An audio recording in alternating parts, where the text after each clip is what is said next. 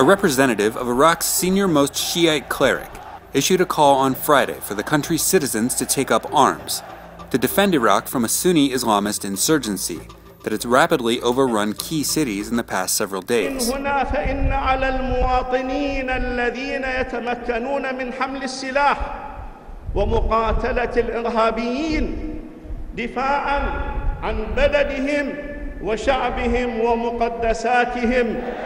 And it appears the message has been heard. Here in Karbala, 60 miles southwest of Baghdad, fighting-aged men flocked to an army recruitment center to volunteer.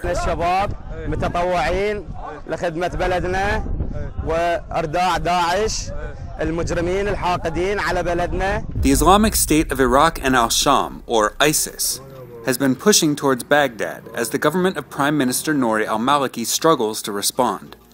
Iraqi troops have largely abandoned their posts in the face of the ISIS advance, leading Shiite Iran to deploy forces to help stave off the insurgents.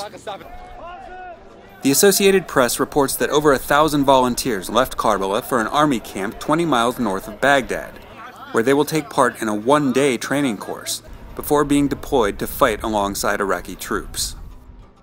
This is the Foreign Bureau, WSJ's Global News Update.